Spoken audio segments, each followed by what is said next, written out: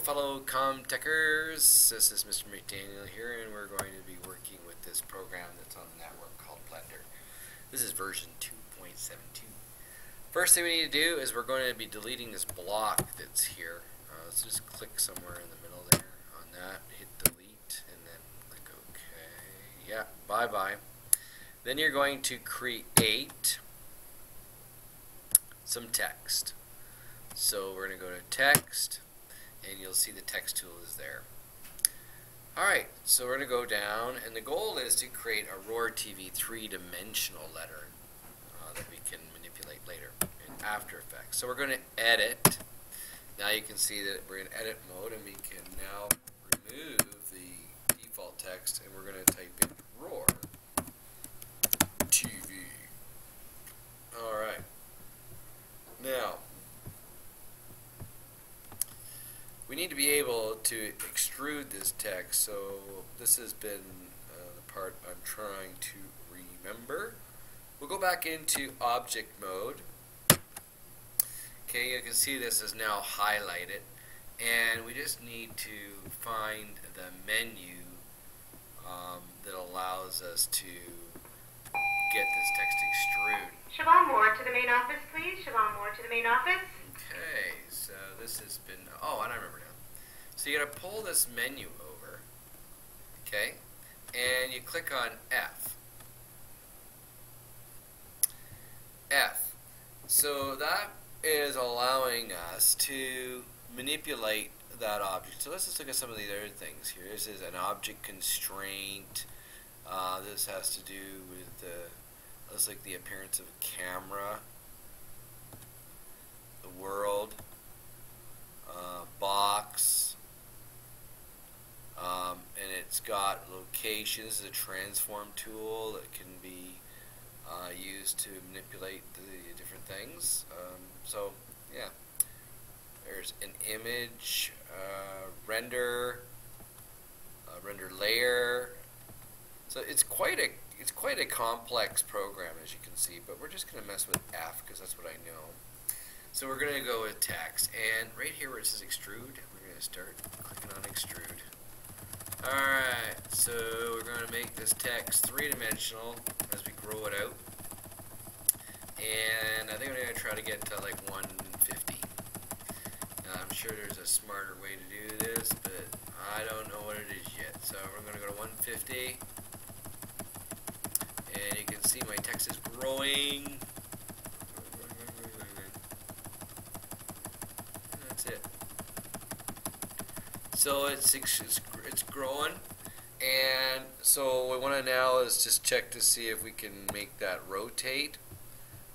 We can go up into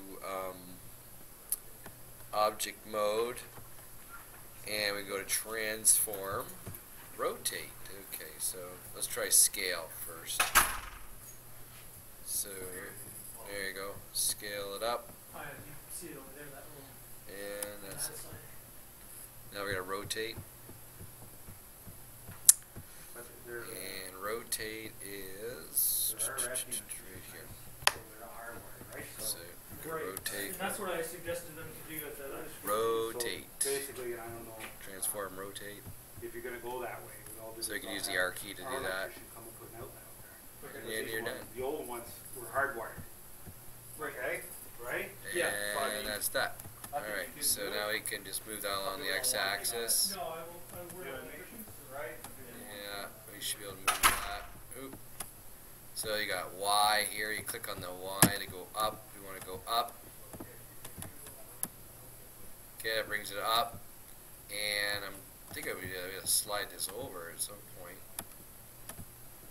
Alright, anyway, we'll leave it like that. So you can see it's kind of three-dimensional looking. That's what we wanted. That's basically what you need to do. And then we need to export it. So let's just save our project, and we're going to save it. And we'll call it, I'm going to call this blend. We'll call this Roar TV 2. Roar TV 2. I did one earlier. It looks okay. Save the Blender file to a place where you'll remember where it is. And the last thing we're going to do is we're going to export this as a 3D Studio Max file. So export using that format. It'll be going to 3D Roar TV2 because I don't want to overwrite the other one. Dot 3ds. Very important. Oh my goodness. Okay, 2.3ds. 3D Studio Max and export. Okay, we're done. And the next thing I'm going to be doing is I want to see if I can bring that into that file that we just created, the Roar TV file we just created, into Photoshop. Okay, so let's go into Photoshop right now. And we'll just zoom over there. And it's Photoshop 64-bit version. That will be loading up. So you can see that working with a program like Blender is quite involved, and that's why we're not going to do too much more in Blender in this course other than create text that we can use in After Effects. So in a few moments my Photoshop will be loaded and we will try to import that text into our project, and we'll see what we can do with it. So Photoshop will support many different formats, and the goal is we're going to export it, we'll save it as a PSD file once it's imported as 3D text, and that'll be a way to go there. So waiting for Photoshop to load. There it is. And now if I could just see what's going on with my text, I can